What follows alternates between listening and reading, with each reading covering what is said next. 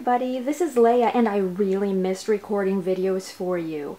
It feels like a while since I recorded last week's daily readings, and I've been so busy with other work and personal readings that it's like so much time has gone by.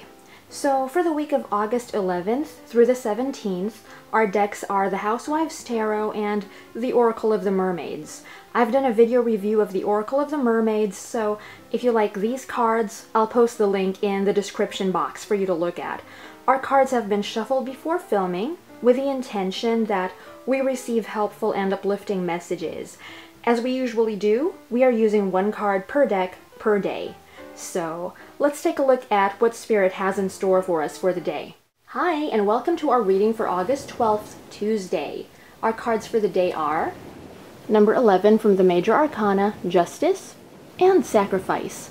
There are those worth making, there are those that will destroy you. Our cards indicate that in order for things to fall into place, either the way we've been dreaming of, or the way that's in the highest good of all, if there's nothing in particular that you've been wishing for. Sometimes we have to let go of something we've been doing or holding on to for a long time. This is because we need to make room for this change to happen, and that's what the Sacrifice card is pointing to. In this particular instance, the sacrifice we're being called to make is for our own good.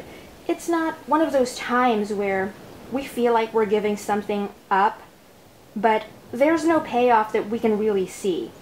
To give a clear example, if you want to write a book and you have a pretty full life, you may have to cut back on some activities like watching TV, or if you already don't watch a lot of TV, what can you put aside for now so you can accomplish your goal?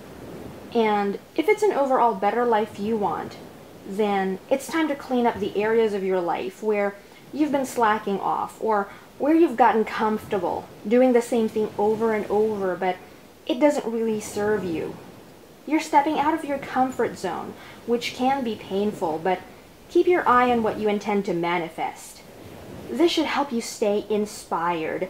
Just remember that we do have a hand in the outcome of things, and that's a huge part of this message. Beyond the part where we're being guided to let go of a habit or part of our life in exchange for another. And that's just part of it. If you want to get something, sometimes you do have to let go of another thing, and it will turn out for your highest good. Thank you so much for joining me for this daily reading video. If you enjoyed it, please feel free to share it with anyone you know will benefit. I'll speak to you again soon. Namaste.